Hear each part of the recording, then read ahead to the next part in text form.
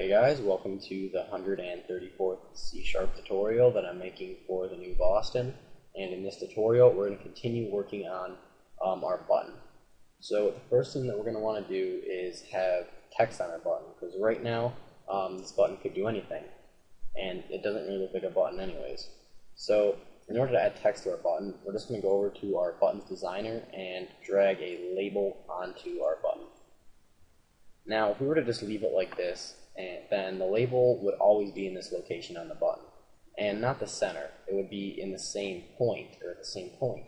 So on a button this size, it's fine, but if we had a button much larger, like this, then it's just going to be up there in the upper left-hand corner.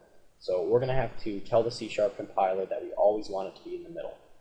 So what we're going to have to do is go over to the onPaint method and tell the C# compiler where we want the label. So we're going to say label1 dot location equals a new point, and then we're going to have the X location of the button to be the width of the entire button divided by 2. So that would be the center of the width. So this dot width divided by 2, and then same thing for the height. So we're going to say this dot height divided by 2. And this should draw the label approximately in the center of the button.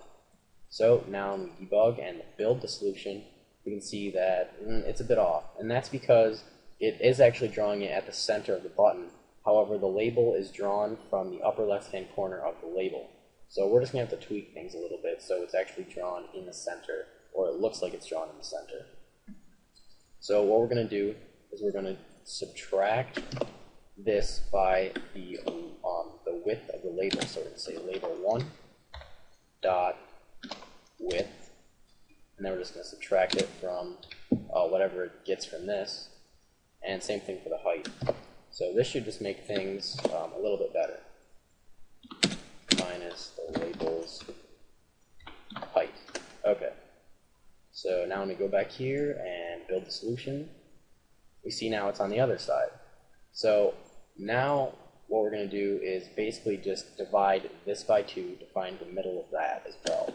So we're going to say label1's width divided by 2, and same thing for the height. So now it should be drawn in the center, and now it should appear as though it's drawn in the center, so it looks just much better. Now we go back here and build. Yep, perfect, in the exact center. Alright, so right now we cannot change the text of this. There's no way to change it. So what we're going to do is we're going to set up a property in our myButton class.